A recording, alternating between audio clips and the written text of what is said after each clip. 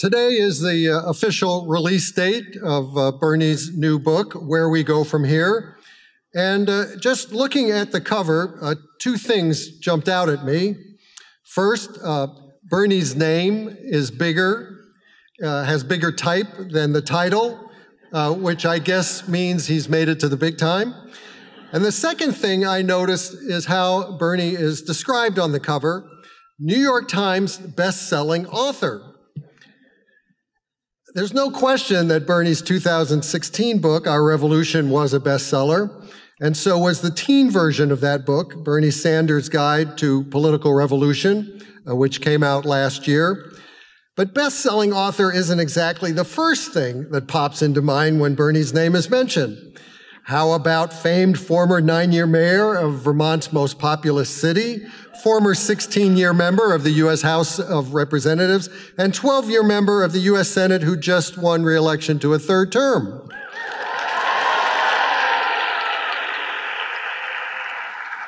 Or how about former Democratic candidate for President of the United States, who became a sensation during the 2016 campaign, winning 23 primaries and caucuses and more than 40% of the pledged delegates, while electrifying audiences and igniting a political fervor with his anti-establishment appeals. Now, I would bet the price of Bernie's new book, or maybe the price of 1,000 of them, that you're all wondering one thing at this point. Will he run for president again?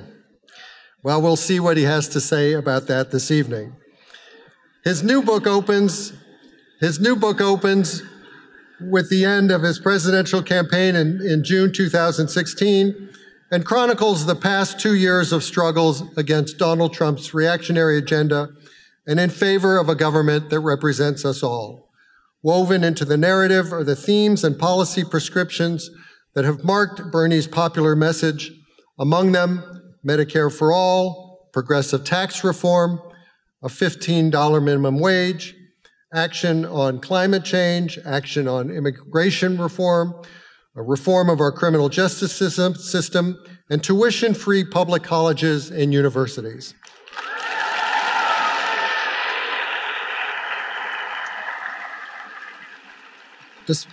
Despite Trump, Bernie actually is heartened by a growing movement of grassroots activists and continues to hold to the belief that, as he says in the introduction to his book, real change never occurs from the top down. It always happens from the bottom up. Ladies and gentlemen, please join me in welcoming Senator Bernie Sanders.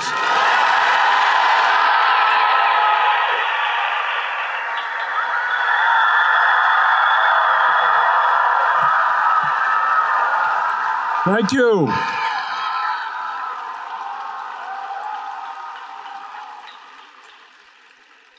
Thank you very much for coming out tonight. I think we're going to have some fun. I'll speak for 3 or 4 hours, and then in the early morning hours, you can ask some questions. But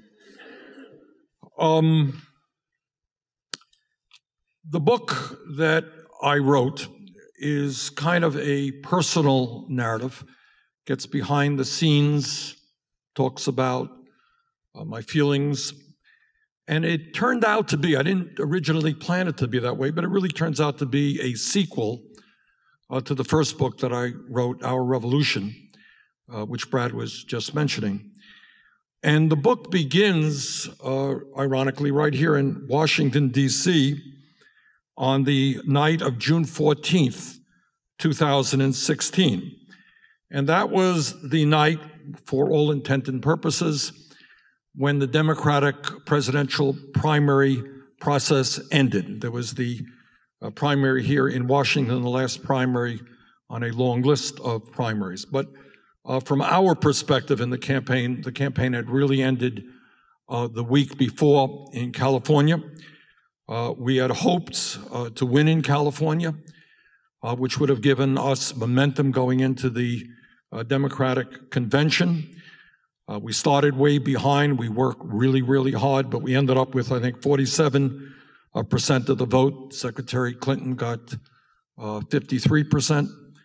And that really was the end of the campaign. And a week later, here in D.C., in a hotel room, Secretary Clinton and her campaign manager, Robbie Mook, and her campaign director, John Podesta, sat down with my wife, Jane, and Jeff Weaver, my campaign manager, and me, and we had a long discussion about essentially what happens next. Where do we go from here?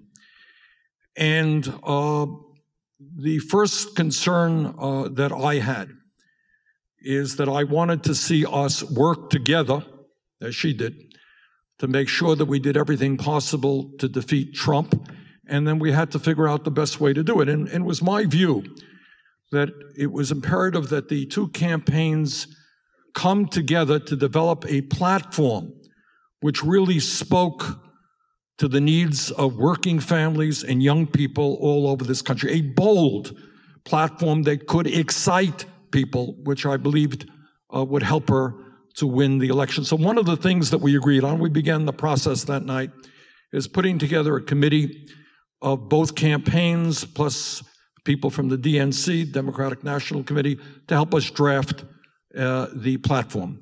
And after a whole lot of work, and I will say that people worked in good faith, differences were resolved in reasonable ways. At the end of the day, what occurred months later in Orlando, Florida, where the platform was voted upon, turned out to be the most progressive platform in the history of American politics.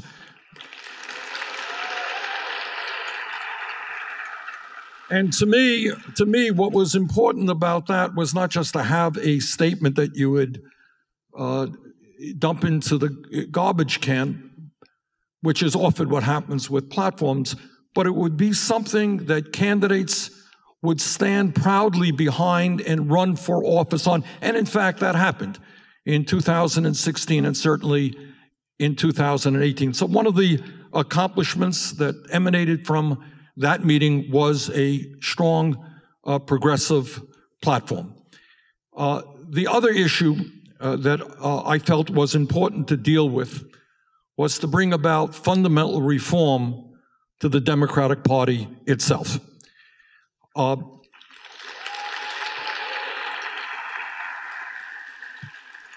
And it is, I tell you, no secret when I tell you that for many years, and we have seen some changes, certainly in 2018, positive changes, but I tell you no secret when I express to you that for many, many years, the Democratic Party's business model, if you like, had failed, resulting obviously in 2016 with Republicans, right-wing extremist Republicans controlling U.S. House, U.S. Senate, the White House, significant majority of governors, chairs all over this country over a 9-year period. Democrats had lost close to 1,000 legislative seats in state capitals all across America. So it seemed to me that it was imperative that we take stock, that we acknowledge the reality, and that is that we need fundamental reforms within the Democratic Party. And again, we put together another committee. Democrats like committees, and this one went on and on and on, I will tell you, and I have great sympathy for people who I appointed to that committee. They suffered immensely. But at the end of the day, a number of months ago, one important reform was in fact passed. And, you know, I fully appreciate and acknowledge that the Clinton people and others were on board. It wasn't something that we had to shove down people's throats. And that was, as some of you may recall, that before the very first ballot in the Democratic presidential primary campaign of 2016, before the first ballot was cast in Iowa in early 2017, Secretary Clinton had assembled 500 super delegates supporting her. And that's well over 20% of the total that you need to win an election. And it is very hard, and Secretary Clinton did not defend kind of the absurdity and the unfairness and the undemocratic nature of superdelegates having so much power to determine who the next candidate for President of the United States would be.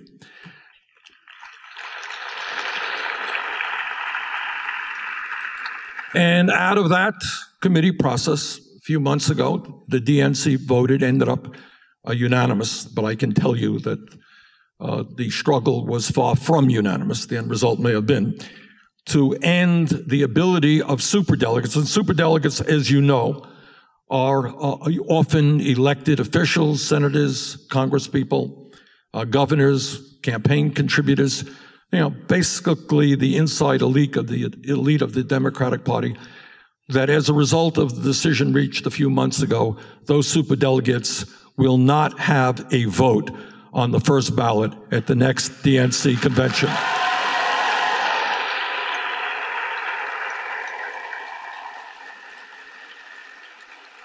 And that is significant, because you don't want any candidate to start off with 20% of the vote needed, and everybody assuming that the campaign is already over and the money comes pouring in, and so forth and so on. So I consider that to be a significant step forward in democratizing the Democratic Party. But clearly, a lot more has to be done.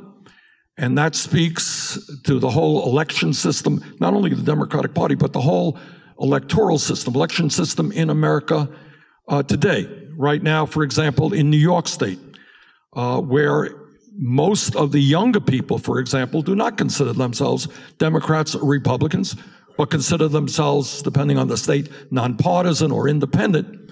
And yet you have laws there in New York State which make it impossible for you to vote in the primary unless you change your voter identification. I think it's 13 months before the primary. And everybody understands this is nothing more than incumbent protection policy. So we have got to change those laws. We have to change, and we are moving toward doing that now, the caucus laws. I happen to believe in caucuses because I love the idea of people coming out and arguing about politics face to face. I love that. It's something beautiful. It's something we need to do that. All over Washington, D.C., people wear their Washington Redskins jackets, and then they beat you up if you support the New England Patriots. Exaggeration. All right, but somehow we're a little bit shy. And I like the idea of people coming out and talking about why you're supporting candidate X or candidate Y. I think that's a good thing. But there is a problem. And that if a caucus is held on a Saturday night or a Monday night and you're a single mom sitting home, you can't make it to the caucus. So we have to deal with that issue as well. So those were some of the changes. I think a lot more needs to be done to open up the Democratic Party. The other part of that discussion, needless to say, was Secretary Clinton, appropriately enough, wanted to know the role that I would play in trying to work with her to defeat Trump. And I go into this in the book a little bit. Not all of my supporters, were great, enthusiastic supporters of Hillary Clinton. That I think we can say.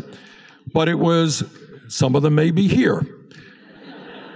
But it was clear to me, if not all my supporters, that on her worst day, she would have been a much better president than Trump on his best day.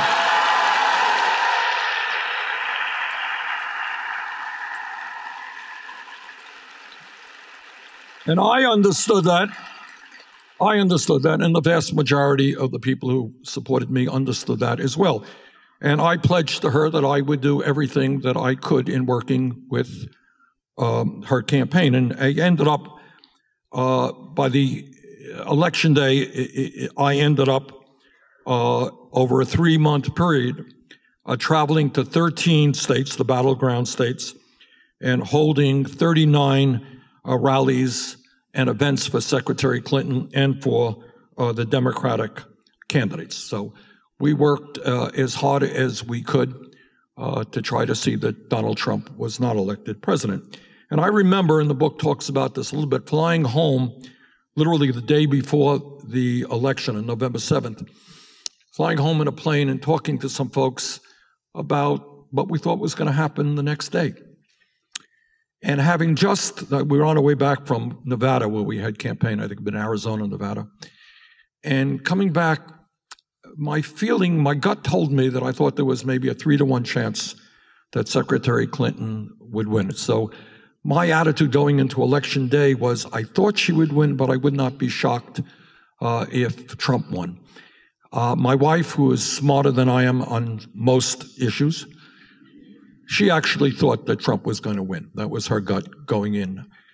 And on election night, as I often do, we bring family and friends over to the house to watch election returns. And then what we almost always do is after the returns come in, I go downtown where Democrats are holding their gathering and say a few words and talk to the media and go home. But on that night, I didn't leave the house because, in fact, I was very, very depressed. And I was asking, I think, the question that millions of Americans were asking, and that is, how could Secretary Clinton have lost to a man who was a pathological liar, who was a sexist, a racist, a xenophobe, a homophobe, and a religious bigot? And I think all over the country, people were scratching their heads and saying, how did that happen? In addition to that, as a United States Senator, I had hoped and did some work in this as well to see that the Democrats recapture the U.S. Senate in 2016, and obviously that did not happen either. So we woke up not only with Trump as president, but with right-wing control over the U.S. House and the U.S. Senate. So after getting over the depressive aspects of that, it became very clear to me that I and a whole lot of other people throughout this country were going to have to sit down and think, what the title of the book is about is, where do we go from here? And it was clear to me, and I think clear to many millions of other people, that we could not linger in despair or depression, that our task for the sake of our kids and our grandchildren was to stand up and fight back and take on this type of ugly reactionary politics.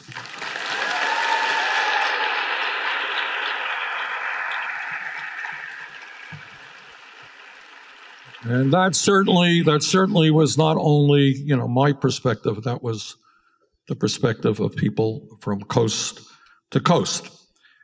And what we understood from day one, that our task was, we were dealing with a president who, in an unprecedented way, and I say this all of the time, I disagree with Trump and his trying to throw 30 million people off of health care and his tax breaks for the billionaires and his incredibly ignorant statements on climate change, and I can go on and on.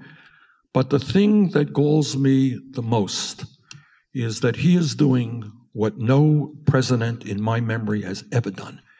And that is, quite intentionally, for cheap political gain, he is trying to divide the American people up based on the color of our skin, based on the country we come from, our religion, our sexual orientation, our gender. And we understood that our job was exactly the opposite of what Trump was trying to do. Our job is to bring the American people together, black and white and gay and straight and male and female,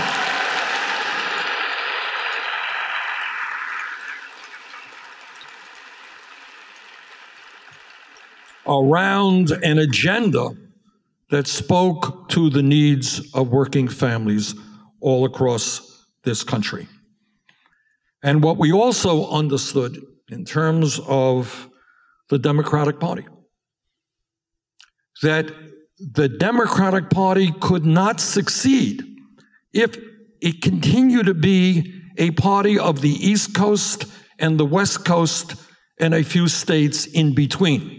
That we could not continue to turn our backs on states that were some of the poorest in America, that we could not continue to ignore rural America, that we cannot turn our backs on millions of working people who are struggling to keep their heads above water economically, black and white and Latino, that we had to begin the process of going out all over this country with an agenda that brought people together, that had the guts to take on the billionaire class that controls the economic and political life of this country, and to do everything that we could to transform politics in America. That was our assignment, and that was what we had to begin doing after the election. And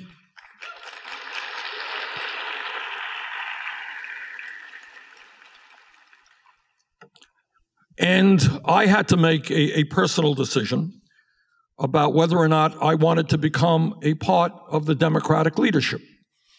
And there were clear advantages to it, and there were disadvantages to it. The leadership holds a lot of meetings. And if you don't like meetings, it's not a good place to be. But I thought, and one of the important points that I want to make tonight, is that the future of America is not going to be decided here in Washington, D.C.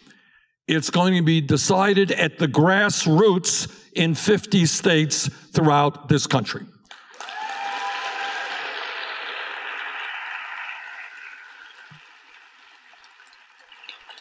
So I took a position, one of the 10 positions in leadership in the Senate, and took the position of outreach director, which gave me the staff and the ability to start taking our issues all across this country.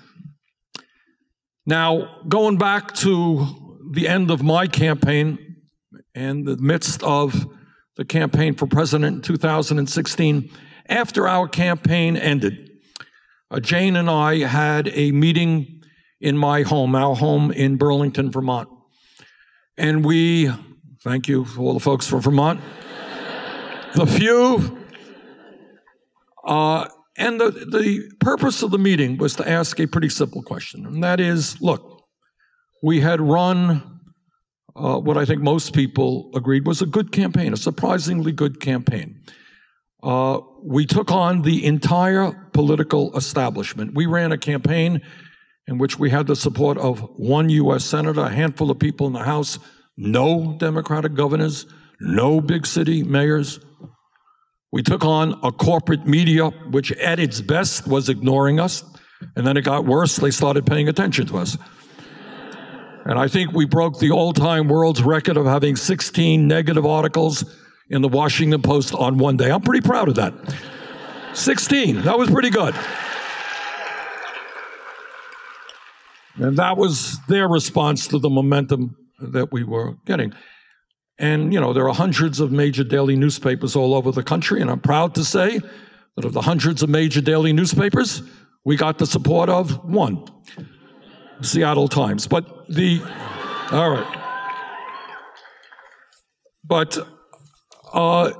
you know, when we sat around and I brought together, you know, folks who would work really hard in our campaign, and these were people who had been active in the progressive movement in many cases for their entire lives. These were leaders of the civil rights movement.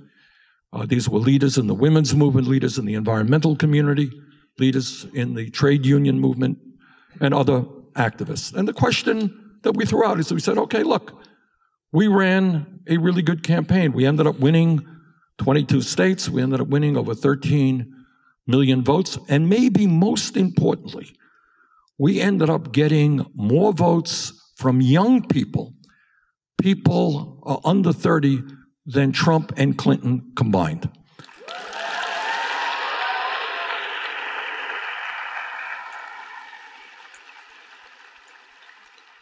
And we ended up doing something that was pretty profound, and that is opening up political debate in America, I think, in a way that we had not seen for a long time. And that is asking simple questions that had not been asked before because of the power of big money in politics. And one of the other things that we managed to do in our campaign is rewrite how campaigns can be funded. Because historically, if you're running for office, the first question the media asks you, well, how much money have you raised? Do you have any billionaires behind you? How many campaign fundraisers have you done in wealthy people's living rooms? And we chose not to have a corporate PAC or a super PAC. Okay?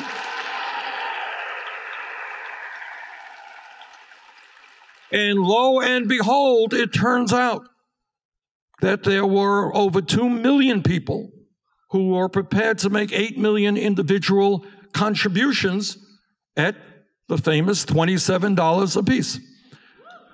And out of that, other candidates in 2018, more and more Democratic candidates said, we don't want super PACs. We don't want money from corporations. We're going to ask people for 20 or 30 bucks to help us in a campaign.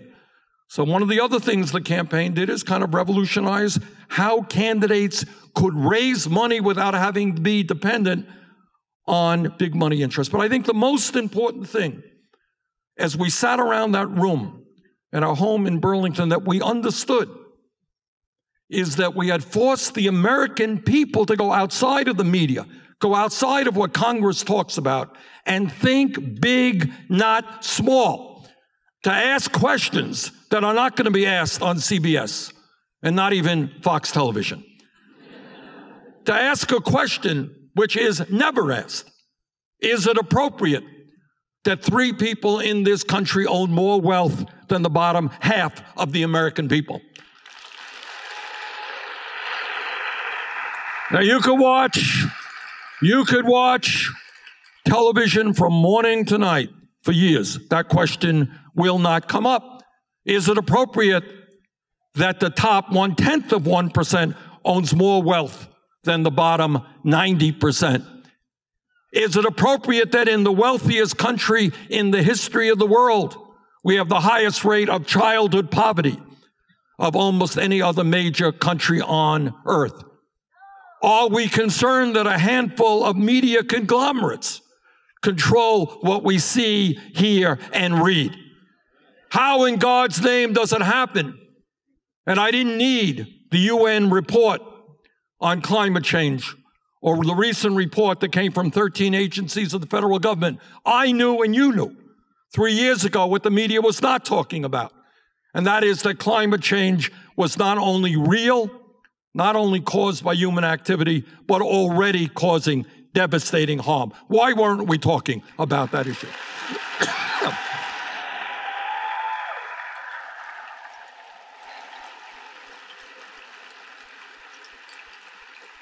So we kind of busted the discussion open. And maybe that was the most important accomplishment. That's kind of what we talked about. So people sat around the room, said, okay, we did all of these things. The American people are now asking questions. Didn't ask before, why are we the only major country on earth not to guarantee health care to all people? Why is it that young people are leaving school $50,000, $100,000 in debt? Why do we have more people in jail than any other country on earth? Why is it that we have millions of people in this country who have lived here for decades, who are undocumented, who are scared to death that they're going to be deported? So we asked questions that hadn't been out there. And you know what happened? The American people started nodding their heads and saying, yeah, that's a good question. I hadn't thought about that. Where do we go from here? So as we sat around that room in Burlington for a very long time, we asked the simple question of what happens next. And frankly, it would not have been surprising if we ended up doing what virtually every other losing presidential campaign does. It's hard to run a campaign. And at the end of it, in most cases, people say, thanks, we tried, we lost, we're going home, we're going back to our lives. We could have done that. Not just me, not just Jane, but all of the people, or many of the people who were actively involved in the campaign. So we sat around and we talked. And we said, no, we have accomplished too much.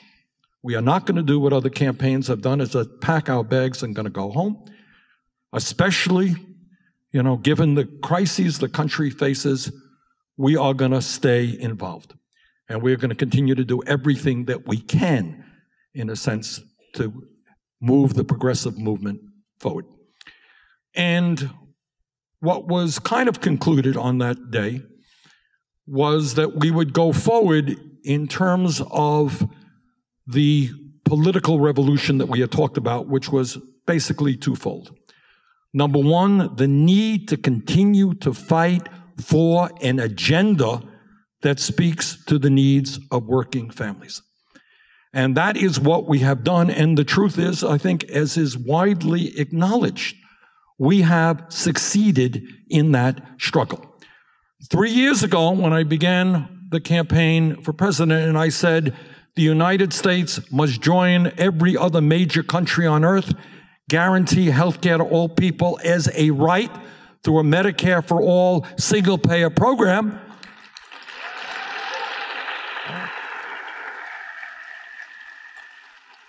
Three years ago, people were saying, you're crazy. Nobody believes in that idea. That's too radical. It's not what the American people want. Well, guess what? Last couple of polls that have come out on that issue suggest that 70% of the American people believe in Medicare for all.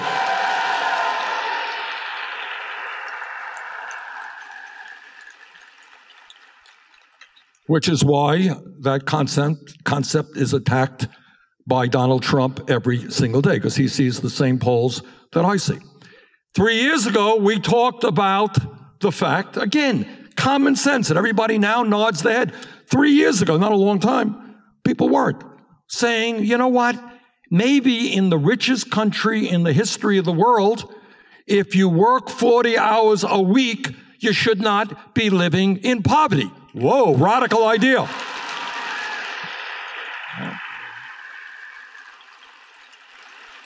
Oh, terrible, extremist, radical idea. How can you believe that? And what we proposed, working with groups like the Fight for 15, was that we raise the national minimum wage from a starvation wage of $7.25 an hour, which it is today, to $15 an hour, a living wage.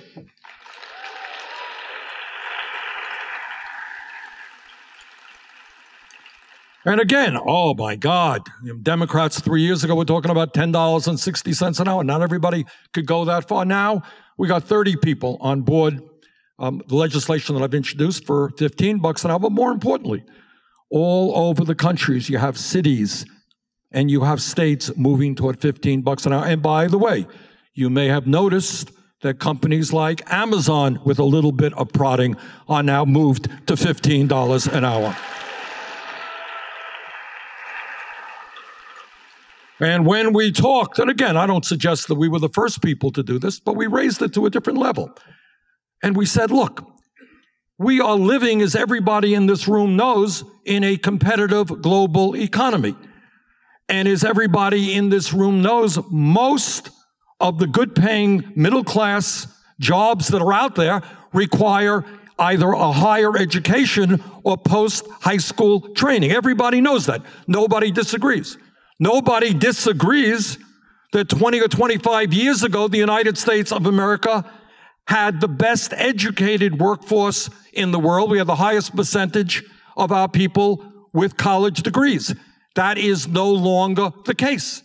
So it didn't seem to me to be a radical idea to say that we should make public colleges and universities tuition-free and lower student debt in this country.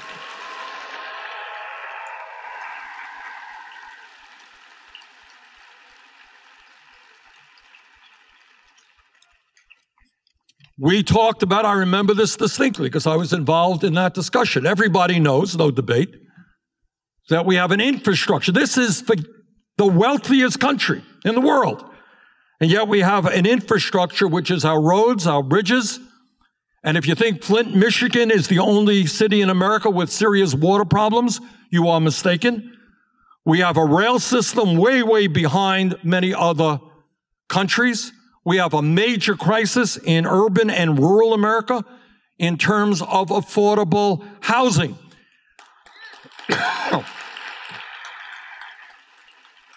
And gentrification, might I add.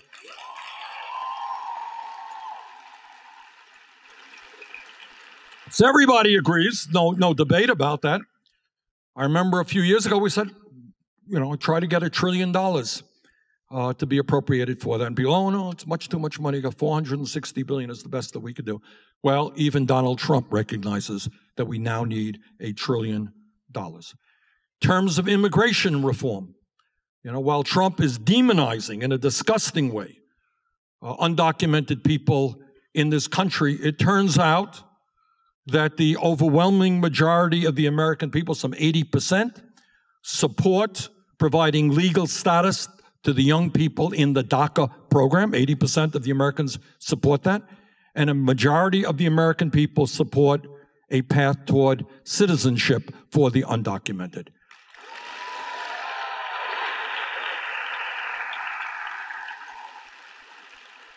And when we talked about a broken criminal justice system and more people in America in jail, 2 million, than any other country on earth, when we talked about police brutality, and when we talked about the fact that the rates of recidivism were so very high, what we learned is that the American people, including many conservatives, understand that we need fundamental reform of a broken criminal justice system, which includes, by the way, ending this disastrous so-called war on drugs, which has destroyed many lives.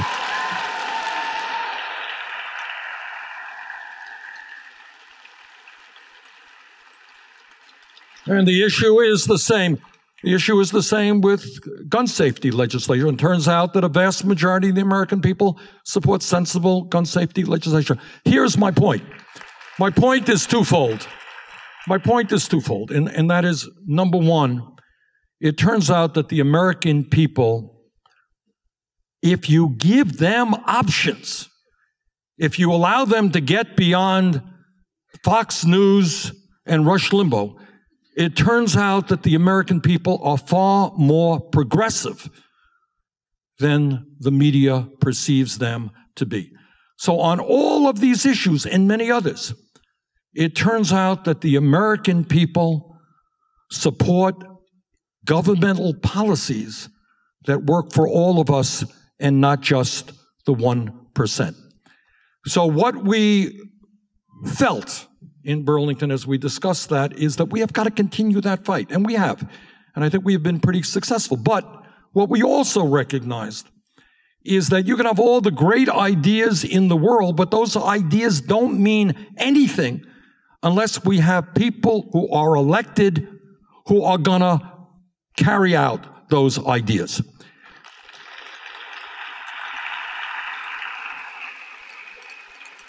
And that meant undertaking.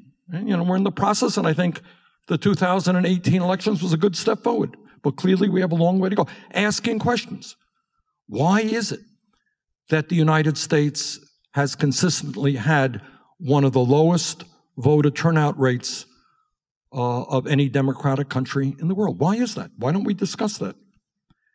And it meant not only taking on, as we obviously have got to do, the disgusting, in my use, and I use that word advisedly, voter suppression that's taking place in Republican states all over this country, where political cowards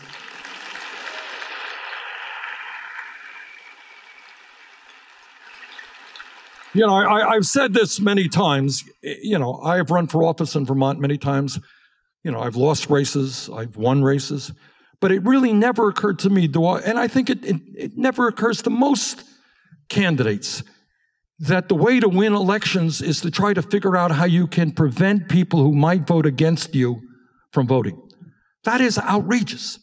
If you cannot win an election based on your ideas and your character, then you should get the hell out of politics and get another job.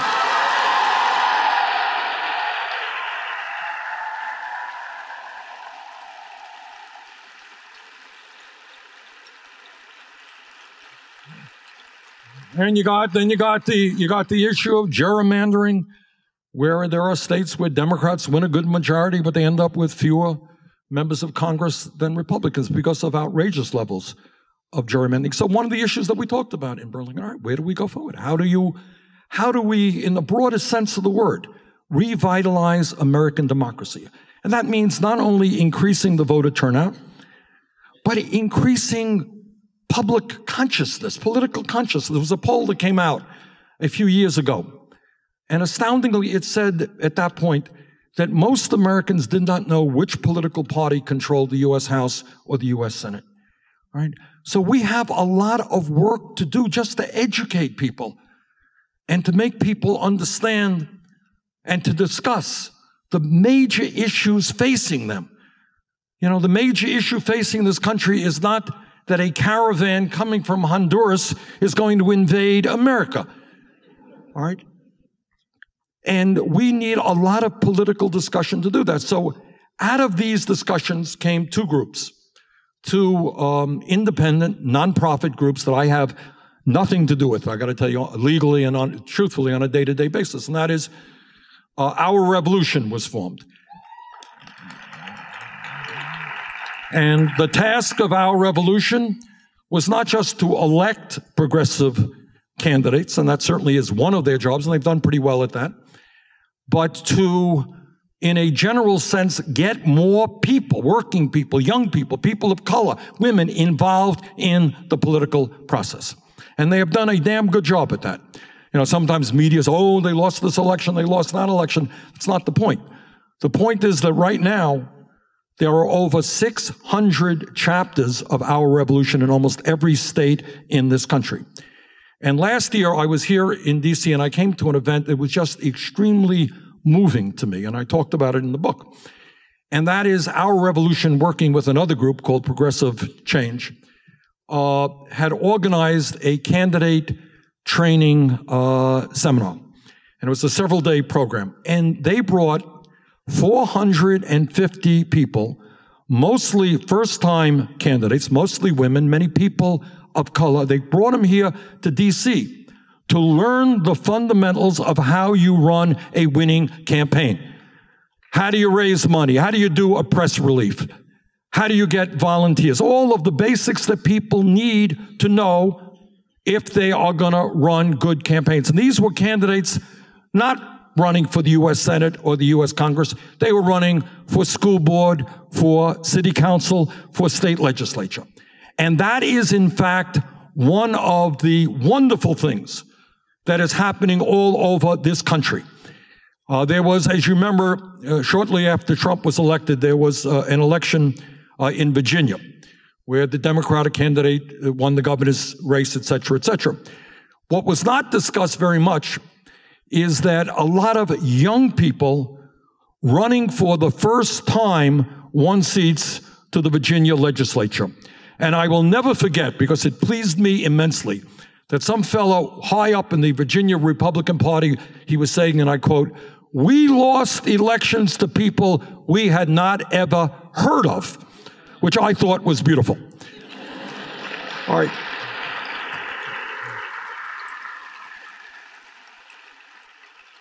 So what the political revolution is about and what Our Revolution is doing just that. It's saying to you, you know what? You can run for office. You can run for state legislature. You don't have to wait in line for 20 years. You don't have to moderate your views. You can go out and knock on doors, tell people what you think, and we'll tell you, give you some advice as to how you can do that. And that, in fact, is one of the transformations that we are seeing in American politics. So in 2018, it's not just that we had a much, much, much higher voter turnout than 2014, is that we saw a significant increase in young people voting in that election. And that is an important step forward for the future of this country. So out of that meeting came the beginning of Our Revolution. The organization was started off by, the first president was Jeff Weaver, who had been my campaign manager. And after he stopped being president, Nina Turner became head of Our Revolution, and she's been doing a great job running all over the country. And they've had a lot of success. The second organization that developed was a group modestly called the Sanders Institute. which my wife played an active role in forming. And that job was to increase political consciousness in this country, and in a civil way, really bring out issues and start talking about workers' rights, or talking about women's rights, or the environment, or foreign policy in a way that we had not previously seen. And in fact, just this weekend in Burlington, she's putting together a very, very big conference with some of the best minds, not only in the United States, but from all over the world. So the twofold goal that we had after the campaign ended is, number one, to continue the fight, to bring people together, to fight for a progressive agenda, and I think we have done a good job on that. And the second fight is to mobilize people at the grassroots level to get involved in the political process in a way that they had never done before. And that's what we've been doing for the last couple of years. Now, the other thing that is very important that we also realize, that it's a real problem that we have to deal with, and that is the nature of media in this country. And it is not my view. I think what Trump's description of the media is dangerous, it is anti-democratic, and it is unacceptable. To call the media an enemy of the people, or to talk about fake news, is outrageous. And by the way, at a time when journalists are being killed all over the world for trying to do their jobs, it is beyond comprehension that a president of the United States would say that.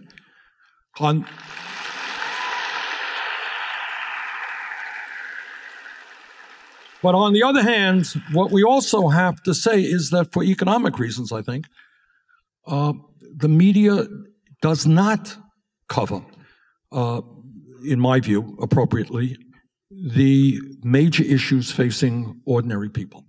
And I think one of the reasons that we have so much political cynicism in this country is that people turn on the TV and they hear a lot of who's going to be running in 2020, who's going to run in 2096, you know. Did you hear this about Nancy Pelosi? You know, on and on it goes. Personality politics, rather than talking about why life expectancy in the United States is actually in decline. Why it is that so many people turn to opioids or alcohol or even suicide in dealing with life in America today. Not talking about the fact that we are the only country not to guarantee health care to all people, or income and wealth inequality. So we had to deal with that issue. And one of the things that we did in my Senate office and in my campaign office is to take advantage of the new technologies that are out there. And that is obviously social media. So we have worked very hard to be able to kind of communicate with the American people about the major issues facing working people and try to discuss a progressive agenda. A progressive agenda is not just a woman's right to choose. It's not just workers' rights and making sure that people earn decent wages. It's not just disastrous trade policies. It's not just the environment. It's not just human rights and a sane foreign policy. It is all of those things and more. And so what we have been trying to do is to get the word out, working with many, many other people, using great articles that appear in the media, the best articles that we can find, trying to talk about what is going on in America so the people see a reflection of their own lives.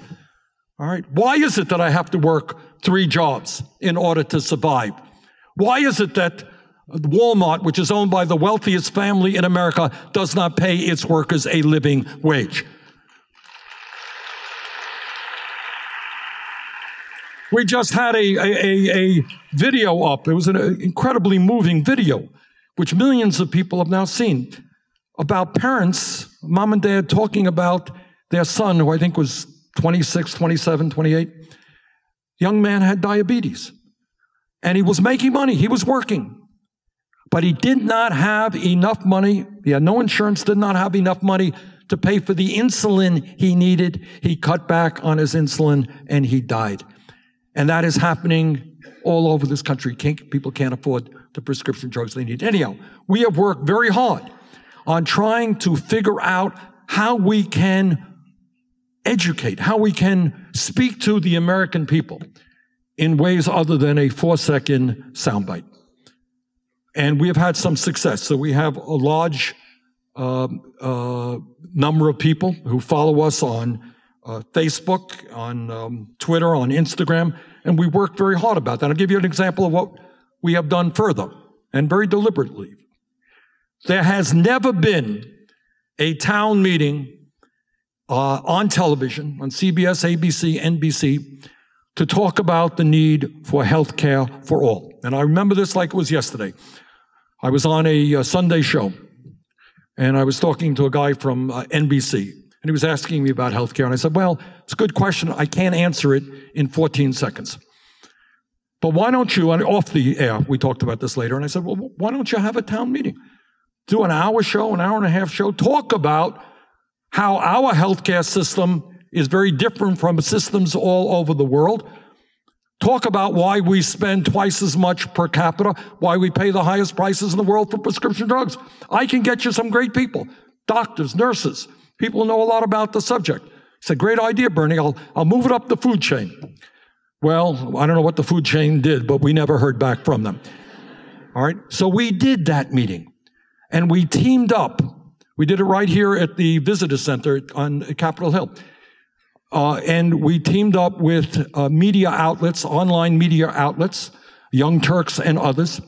And we ended up having, I think, 1.5 million people watching a rather wonky discussion of the need for Medicare for all.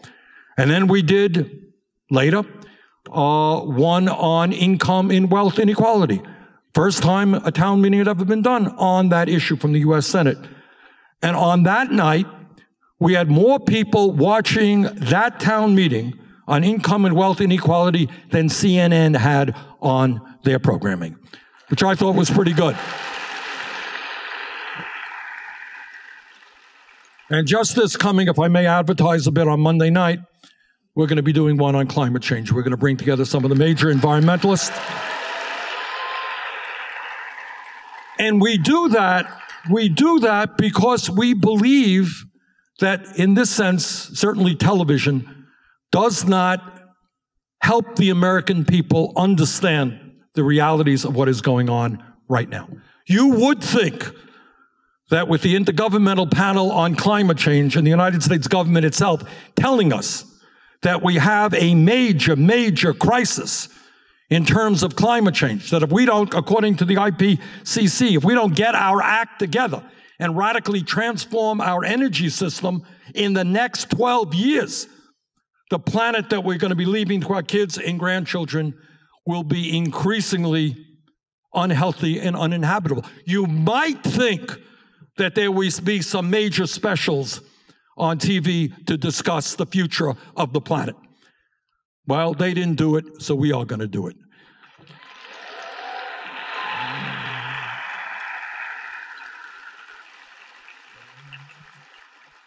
So I say all of that because what the political revolution is about is really thinking deep, not stopping your thought. How do people get the information that they need? How does it happen that Trump has his very own television station called Fox News? What does that mean to America? All right. How does it happen that we have so much income and wealth inequality, et cetera, et cetera? So what we perceive our job is not to have all the answers, but to at least raise the questions that you're not often hearing from Congress or you're hearing from the media. Now, all of you are aware that we had an election a few weeks ago. Were the results as strong as I would have liked? No, they were not. I would have liked to have seen the Democrats gain control of the United States Senate. And I say that from a rather selfish perspective. I would have been chairman of the Budget Committee, which would have been a lot of fun. All right. Didn't happen. But what did happen is the Democrats won, I think, close to 40 seats in the House, and they will become the dominant party in the House. And for the very first time since Trump was elected, there will be some accountability demanded from Congress.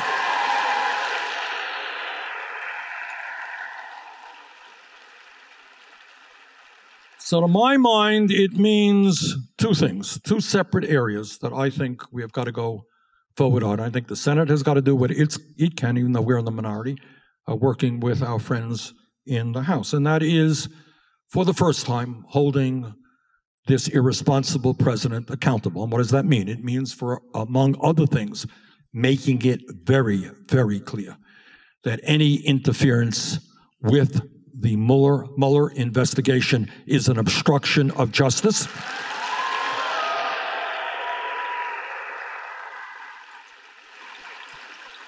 And in my view, obstruction of justice is an impeachable offense.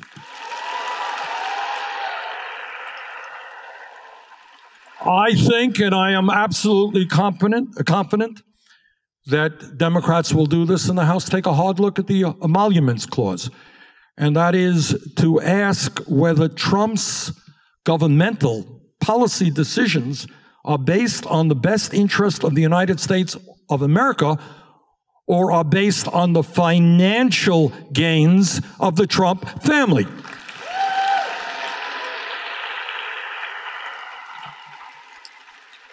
Now, maybe Mr. Trump likes authoritarian leaders like Putin or Mohammed bin Salman of Saudi Arabia because they share his contempt for democracy. Maybe that's the reason.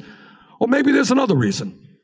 And maybe there are financial aspects to that relationship that we need to know about. We need to take a hard look, for example, about the disastrous response of the Trump administration to the hurricane in Puerto Rico.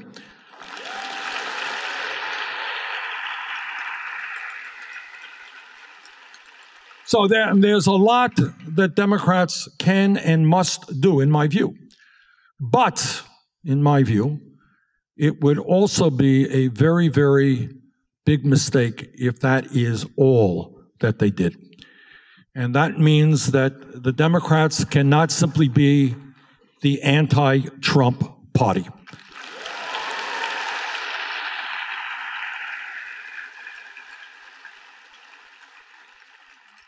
And it means that we need an agenda that speaks to the needs of a struggling middle class.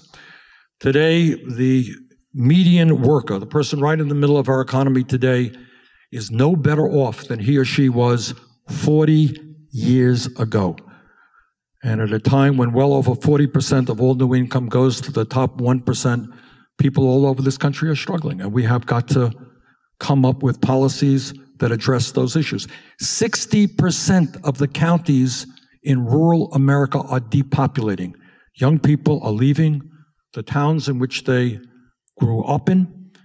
These are communities that do not have decent paying jobs. Family-based agriculture is in significant decline. Often these communities don't have decent quality broadband. Rural hospitals are shutting down. We need to rebuild rural America and start paying attention to that very significant part of America.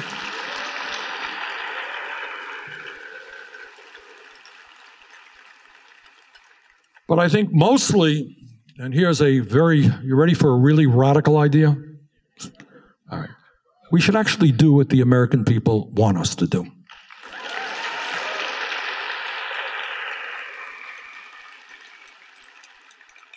And that is on many of the issues that I talked to you tonight about. These are not Bernie Sanders' ideas or your ideas or somebody else's ideas. This is what the American people want. All right? The American people, in my view, now we brought forth Medicare for All legislation, it's a 4-year phase-in. This is what it does in the first year. In the first year, it lowers the eligibility age to get into Medicare from 65 to 55. It provides health care to all young people under 18 and lowers the cost of prescription drugs. My guess would be that if the Washington Post polled that tomorrow, 80% of the American people would support that. So maybe, just maybe, the United States Congress should start, in terms of health care, doing what what the American people want, and that is moving to a Medicare for all. Maybe we should raise the minimum wage to $15 an hour. Maybe we should rebuild our crumbling infrastructure. We have got to be bold. We have got to understand that there is a lot of pain in this country, and that there are millions of Americans who are not staying up nights worrying about the absurd tweet that Donald Trump sent out yesterday or today. They're worrying about the fact that their kids will likely have a lower standard of living than they do. They're worried about not being able to afford health care or prescription drugs. I'll never forget, just a month or so ago, I was in Iowa campaigning there for some Democratic candidates. And we met with a woman who had been working for 7 years, single mom, making $8 an hour. Talked to a college professor who had a part-time job at Target in order to pay off her health care bills and her college debt. We got to start paying attention to those issues. We have got to not only investigate what Trump is doing, but expose his lies. Trump ran for president. Trump ran for president, and he said to the American people, you may recall, I'm going to guarantee health care to everybody. He lied. He tried to throw 32 million people off health care. He said that his tax bill would not benefit the wealthy. Lie, 83% of the benefits went to the top 1%. He said he wasn't going to cut Social Security, Medicare, and Medicaid. Lie. His budget, his last budget, called for $1 trillion cut in Medicaid, $500 billion in Medicare, and $72 billion for the Social Security Trust Fund. So, we have got a lot of work in front of us. I think the good news is the momentum is with us, but we have got to accelerate our efforts. I am very worried about the politics of rural America and our need to get out there and to say to people, do not be supporting a president who is throwing you and your kids off of health insurance. Do not be supporting a party which refuses to raise the minimum wage. So we got a lot of work in front of us, but I do sense that in our country today, we have seen a significant revitalization in the political process. More people are paying attention. More people are prepared to stand up and fight back. More people are thinking big, not small. And I believe from the bottom of my heart, having been all over this great country and talked to so many people, that if we do not allow Trump and his friends to divide us up based on the color of our skin or where we came from or our sexual orientation or religion, if we stand together and fight for an agenda that works for all of us and not just the people on top, I have absolute confidence that we're going to go forward and transform this economy and this government and create an America that works for all of us, not just the few. Thank you all very much.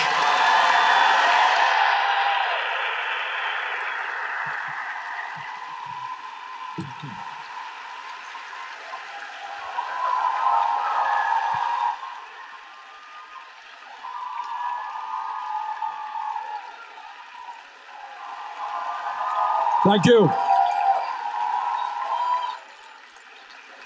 I went on longer than I should have. But Brad, you have some questions from the audience. Sure. Senator, you mentioned the upcoming program on climate change, and interestingly, the biggest group by far of questions from this audience this evening dealt with climate change. Good. So here's one. I personally am angry at the Trump administration's response to the climate change report. Individually, I feel so helpless in reversing the effects of climate change. How do we make sure the representatives we elect are serious about combating climate change? Well, I am very happy that a lot of the questions deal with climate change. So let's be frank about this issue. First of all, the issue of climate change, not unlike the issue of healthcare, not unlike the issue of Wall Street reform.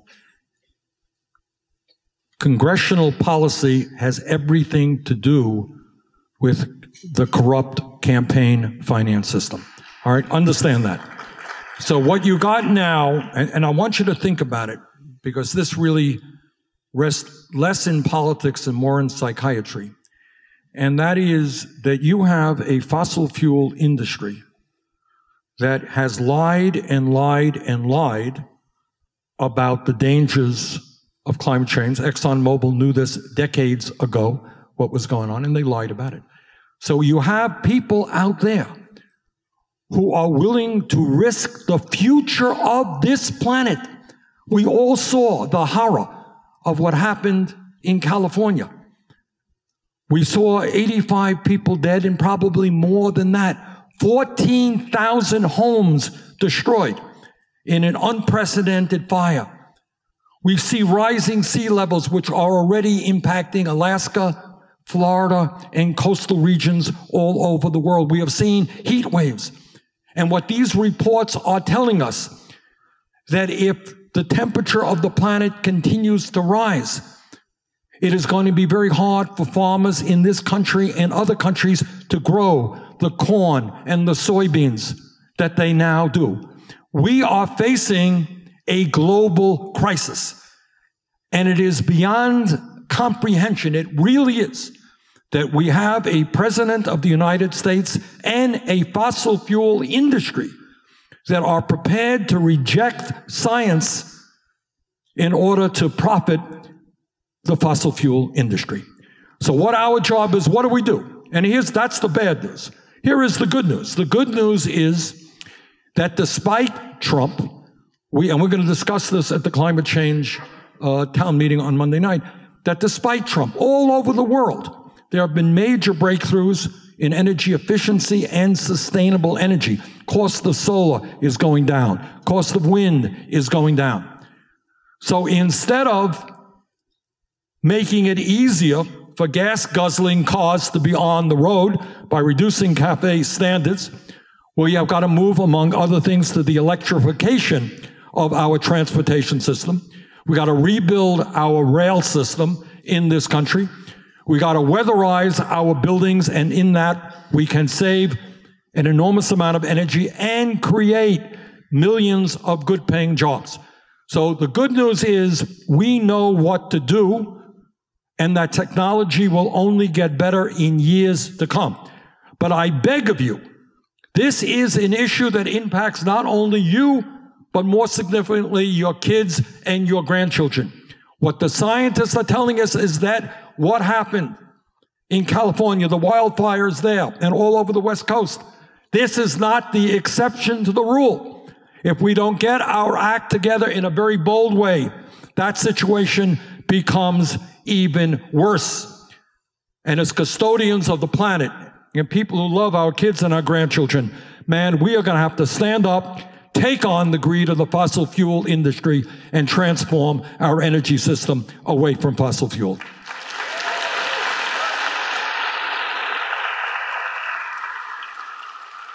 The next question is about the DACA program, the Dreamers. As a DACA recipient, what's next for us? What's your ideal plan for legislation for Dreamers? What do you suggest for Dreamers who would like to pursue careers in politics? How can we be vocal without having fear? I will tell you, that is such a, everybody here knows that DACA is a program developed by the Obama administration, which gave legal protection to some 1.8 million young people. These are dreamers, we call them dreamers, people who were not born in the United States, came over the border, but who essentially know the United States as their only country. I will tell you that on some very important bills, which I thought were pretty good, I voted against that legislation because it did not provide legal protection to the dreamers. So for a start, the first and simple answer, supported by the overwhelming majority of the American people, is to once again provide legal protection to the 1.8 million young people who are working, they are teaching, they're in the military, or they're getting an education right now. They deserve that legal protection, and I cannot imagine the kind of fear and anxiety that so many of these young people experience when they lose their DACA status. They can walk out on the street, they can be stopped, they can be deported. How horrible is that? So we got to deal with that. We got to provide immediate legal protection, and I hope with the Democrats gaining control over the House, that process will begin. As you know, in the Senate, we did a few years ago pass immigration reform. I think the House will now take that up. And it is something that I think the American people want us to do, and it's something that we must do.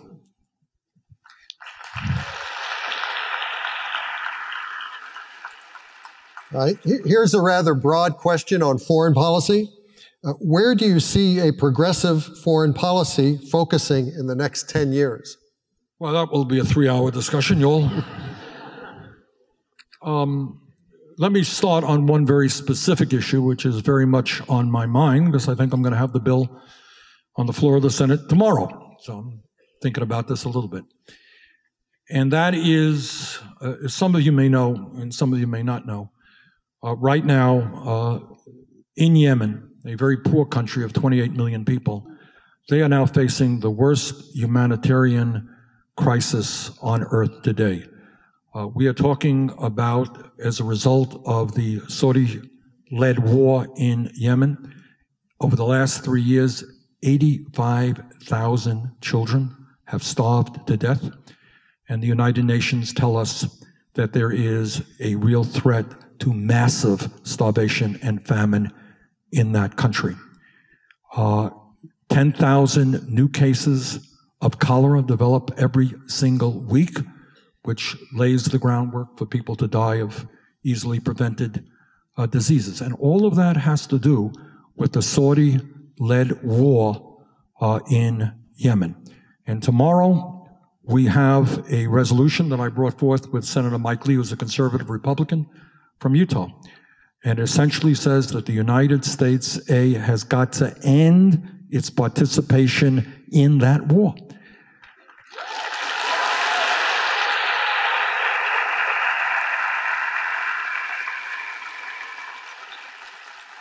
And it is just stunning and hard to believe that we have a president of the United States. So we have to end our participation because that war is being led by a despotic regime in Saudi Arabia where women are treated as third-class citizens. We should not be allied with them. And to have a president who says, oh, no problem, we're selling them $100 billion of military weapons, of course we are going to be allied with them, is a disgrace to everything this country is supposed to stand for.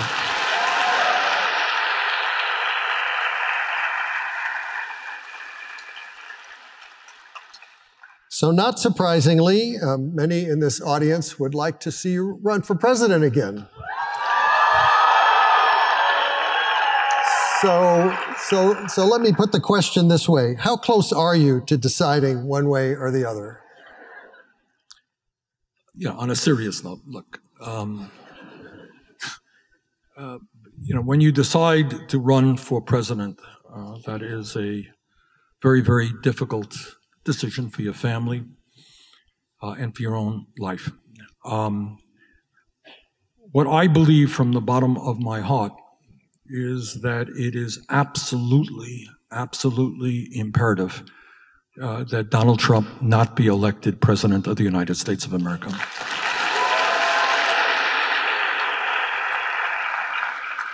And I'm going to do everything that I can to make certain that that does not happen. And to be honest with you, what I am doing right now is talking to people all over this country to get an assessment of whether they think that I am, in fact, the strongest candidate to defeat Trump. If we,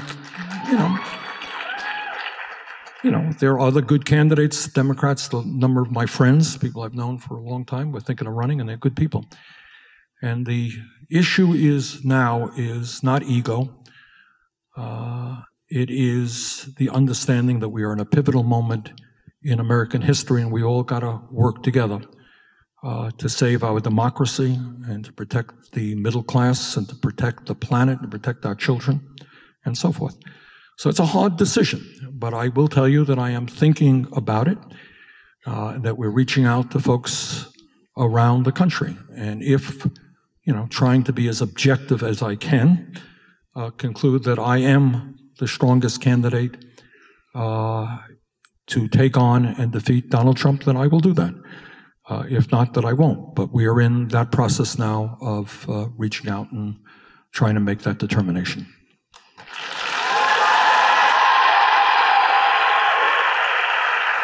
This next question is about housing. It is becoming increasingly difficult to find affordable, decent, safe, and sanitary housing nationwide. This challenge particularly affects young people. What do you believe can be done on a national level? Here's a radical solution. Build affordable housing. How's that? All right. This is, sometimes there are issues out there which are not discussed very much by media or discussed much in Congress. The issue of childcare, for example. We have a major crisis in childcare, affordable childcare in this country. The issue of affordable housing is another issue. I go all over the country, and if you think it's just Washington, D.C., or Seattle, or New York City, don't kid yourself. It is rural parts of this country as well. So instead of giving $1 trillion in tax breaks to the top 1%, let's start investing in affordable housing and putting people to work in this country building that housing.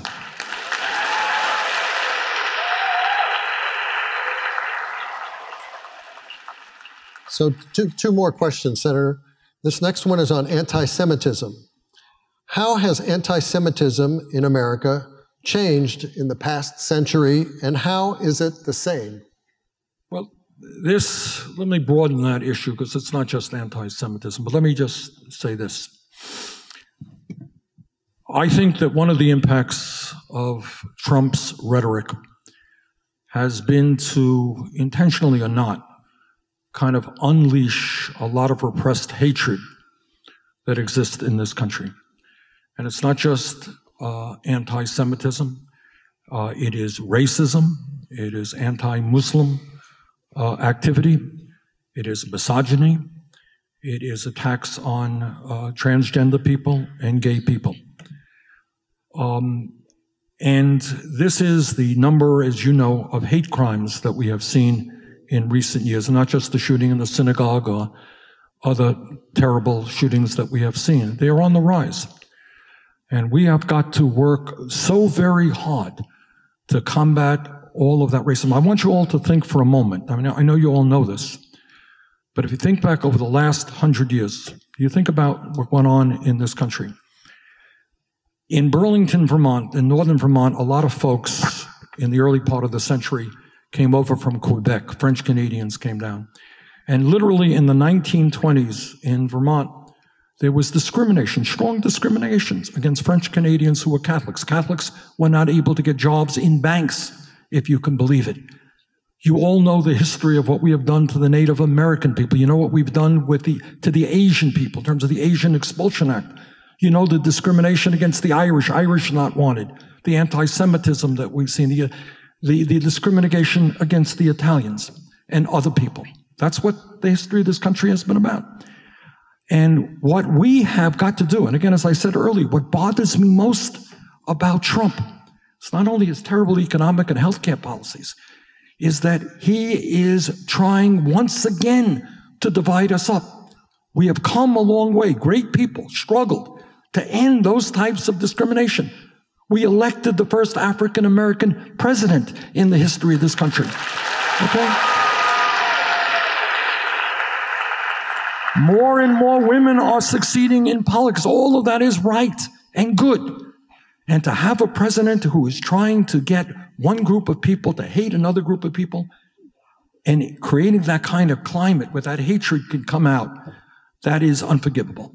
So I think our job is to do everything that we can to fight that type of hatred and to bring our people together.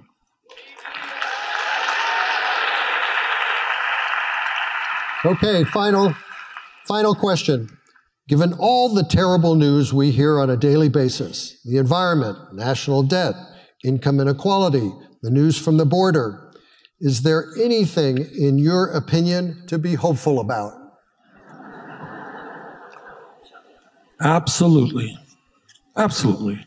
And I want you all to understand this. I've had the privilege of being all over this country. I've been to virtually every state in America. And I've spoken to groups like this, and in fact, larger groups. And you have to appreciate, and what keeps me going, is the understanding there is so much beauty and decency in this country. I will never forget, again, going back to my campaign, I was out in California, in the agricultural part of California, beautiful part, and doing rallies with young Latino kids and black kids and white kids, and people coming together. Do not think, what the media picks up, maybe appropriately, all the ugliness that goes on. We want to know about the hate crimes. But do not understand, do not fail to understand that there is a lot of love and decency in this country as well. And maybe that doesn't make the CBS evening news. So we have, and what we have got to do is figure out ways that we bring our people together. And as I've mentioned, I think the theme of tonight is that on all of these issues, should every American be entitled to health care as a right? The American people believe yes. Should workers earn decent wages? The American people believe yes. Should we take on the fossil fuel industry and protect our environment? The American people believe yes. Should we overturn Roe versus Wade? The American people believe no. Should we have comprehensive immigration reform? Yes. Criminal justice reform? Yes. So I'm not going to tell you that there are not divisions. There are. But on issue after issue, the American people actually share a common vision for the future of our country. But our job in the midst of all of this is to do something that is not easy. It really is not easy.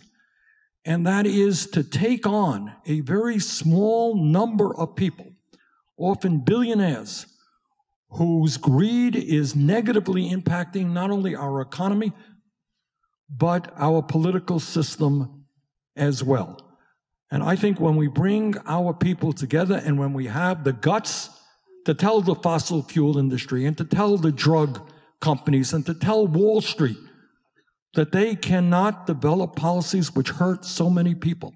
When we have the courage to stand up and fight back, man, there is nothing that we cannot accomplish. So I am optimistic about the future. Thank you all very much.